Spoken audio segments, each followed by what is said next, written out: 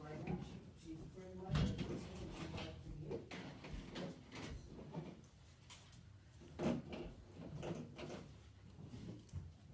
Yep.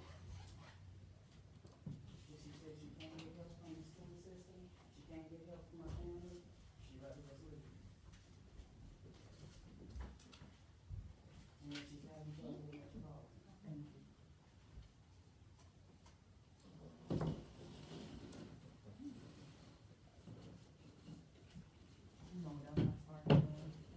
We're going to Psalms chapter 12, verse 6.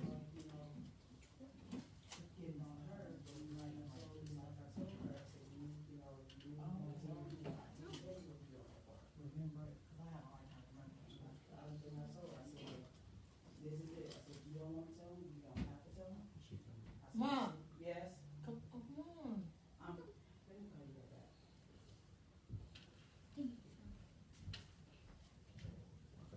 We'll go ahead and open up with a word of prayer. It was something urgent, so it had to be taken care of. Gary, you want to lead us in a word of prayer? All right. In His name, I want to thank you for everybody being here today. And I want to thank you for this day and that we learned something from this Bible study. In Jesus' name I pray. Amen. Amen. All right, so we're going to go to Psalms chapter 12, verse 6. Psalms chapter 12, verse 6.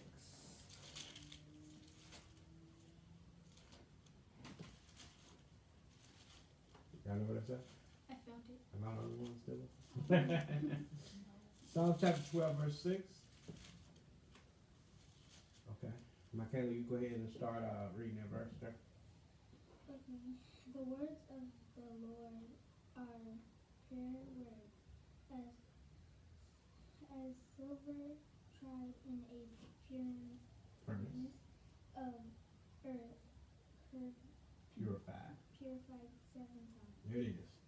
The words of the Lord are pure words, as silver tried in a furnace of earth. Purified 2 times? 7 times. 7 times. That's God's word. Title of this Bible study is Men Are Saved by Hearing Words, not repeating. Men are saved by hearing words. That's the title of the message. Men are saved by hearing words, not by repeating. Faith cometh by what? Hearing. And hearing by what? The word of God. So men are saved by hearing words. Men are saved. Just men. Just means righteous. And we're talking about God's words. The words of the Lord are pure words. The Lord's word is good enough. Amen. And no matter what you come up with, God's word is good enough. Man can come up with all kinds of theories and ideas and schemes and so many steps, the 12 steps to this, the 20 steps to that, and 3 steps to this. But God's word, when did God's word stop being good enough? When did God's word not be so real, not important? As silver tried in a furnace of earth, purified 7 times. See, they have to take silver, and you take this big old barrel, and you take your blocks of silver and throw it down in there. And up under that, you seal it off in a furnace of the earth. But you could use, that's what they used to make. They dig a hole in the earth, and then they take fire and put it up in there, make a fire in there, and then put a stone in front of there and light that fire in those silver blocks, and they melt that silver. Or you could take a pot in certain days, of the Bible, and you can put your silver blocks down there, take the fire, put up under there, and that silver is going to melt until the unclean stuff, the stuff that's impure, it's going to melt to the top. It's going to surface all the impurities, all the stuff that ain't good in the silver. And then he take that and do that 7 times. That's going to purify all your silver. If you've never seen any pure gold or pure silver, you will when you get to heaven. Because the stuff up there is pure as it's ever going to get. Now, we're talking about, what's the title of the message? Men are saved by his words. Thank you. Men are saved by hearing words. I want you to go to Psalms 19, verse 7. Psalms 19, verse 7. That's Steve. 19, verse 7. That's you. The law of the Lord is perfect, converting the soul. Mm-hmm. The testimony of the Lord is sure, making wise and repentance. Amen. The law of the Lord. Now, the law of the Lord is the word of God, his word. The law of the Lord, or the word of God, is perfect. Converting the soul. That's what God's word does. Now, what's the word converting mean? Converting means causing one to be turned around and headed into another direction of life. Transforming or changing. 2 Corinthians 5:17, it said, if any man be in Christ, he is a new creature. All things are passed away, and behold, the word behold means look, watch, and see. All things, not something. He said all things are become what? New. Everything's become new. It should be, but so many people say it's saved, but still live the same life. You see? You're still doing the same old dirt that you was doing before you came to Christ. How you saved? You ain't saved, you just talking. See? Talk is cheap. When you say, oh yeah, I'm saved. You're professing to be a Christian, but outwardly in your lifestyle deeds, you deny Christ. Now here's a backup. Titus chapter, let's go 1:16. Let's go over there. Titus chapter 1:16. See this in my mind. Yeah, that's it. That's what I want right there.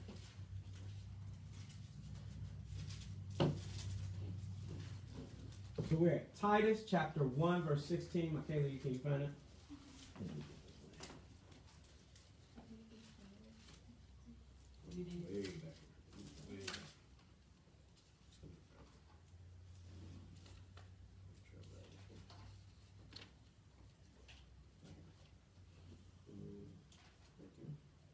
Okay, everybody there?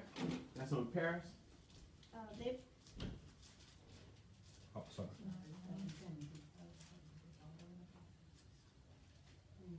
Yeah, you right on it. You on it now. That's a short chapter. I was like, what is I know it's hidden in there. Well, it was titled what? 116.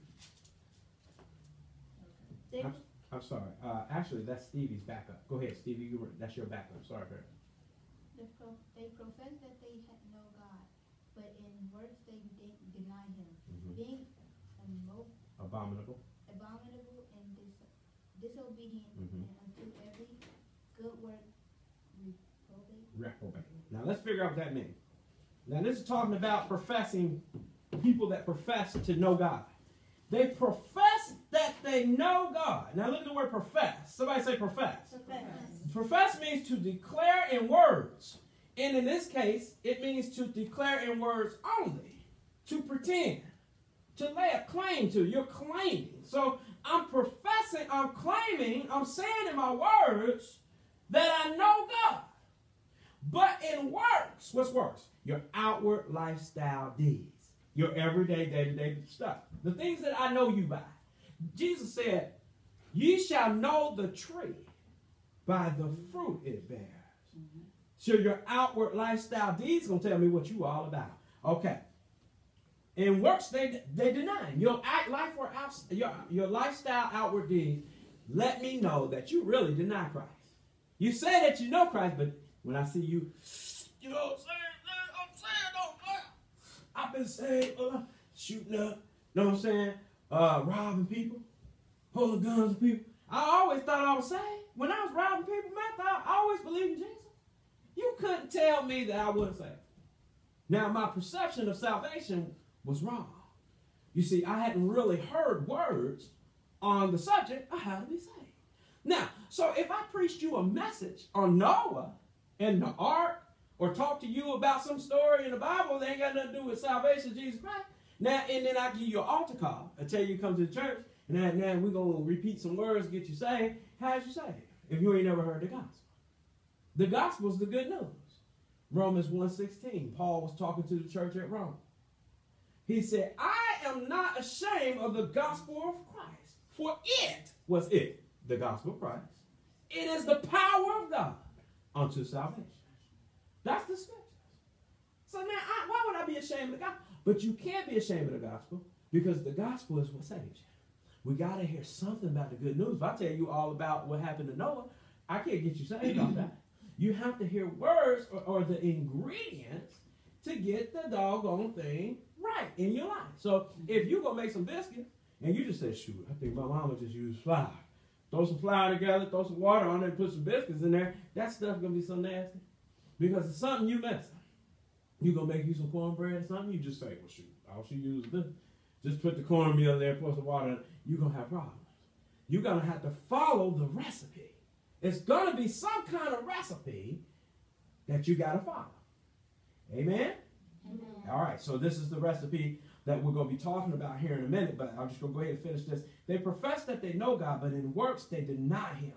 Amen? They contradict him, being abominable, nasty, disgusting, filthy, and disobedient, and unto every good work. When it comes to doing right, they're reprobate. What's reprobate? Every trash day you have, there's going to be what you call refuse. And out here is every Friday. So we sit out what? To the curb. Trash. So everybody's house has refuse there. It's everything. You went to the department store, you got all your new stuff, you got your shoes, and then there's certain things when you buy all this new stuff from the department store, the shopping mall, okay, you go take, it's some of the stuff you ain't gonna need.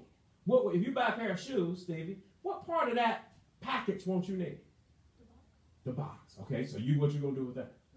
Throw it away. That's the refuse. You're refusing that. That's the reprobate. Okay, Paris, you get you a dress and it's got all plastic all on it. All right, what don't you need? Plastic. You don't need that. Why not? Because I have use for it. Okay, so that's the refuse. And so that's going to go in your garbage can. Everybody has a reprobate can. We call it trash can. It's reprobate. Anything that's garbage is reprobate. Always remember that. Your mind sometimes can be garbage, trash. God said, I will turn you over into a reprobate mind. Your own mind, your trash, garbage, filthy, funky, stinking mind to yourself so that in the end, you won't have an excuse. Amen. When God tells you, listen, depart from me, ye that work iniquity, I never knew you. What is iniquity? Anybody? Parents? An addiction, a sin that is you're addicted to. Let's That do it. you can't stop sinning. When you can't stop doing something that's wrong.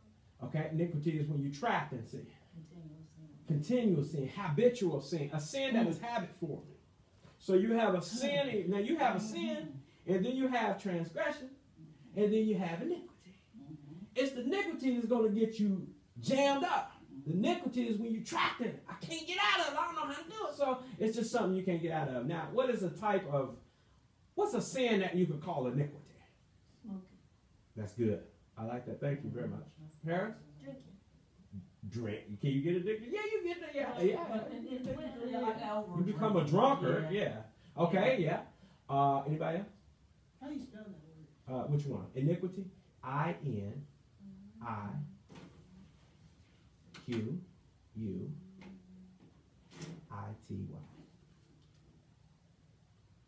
That's a good one. Habit forming sin.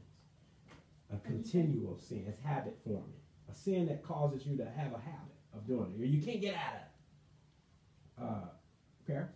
Being mean to people. Can that be? That's It's something you can get used to and you just never stop. that probably wouldn't fit. Were you gonna say something? Keep doing it. You get locked in. It'd be like a porn addiction. That could be habit forming. Yeah, gambling where you can't pay your bills no more. You're not taking care of your family. Drugs. Yeah. Heroin. Habit forming sins. Biting the fingernails. Bite your finger. Oh no. No, that's not sin. But it's got to be a sin. It's got to fall in the category of a sin, and a sin that you didn't do once or twice, or might come up once and twice in your life, but one that you're going to keep on doing. You ever met boosters? People that boost out of stores? Okay, they do it once or twice. Well, it's just a sin. Okay, they sin, they made a mistake. Okay, you make sure you need to talk to the Lord about that. You shouldn't have did that. You know you shouldn't do. You tell Lord, Lord, I went in there. I took that stuff off that rack, Lord.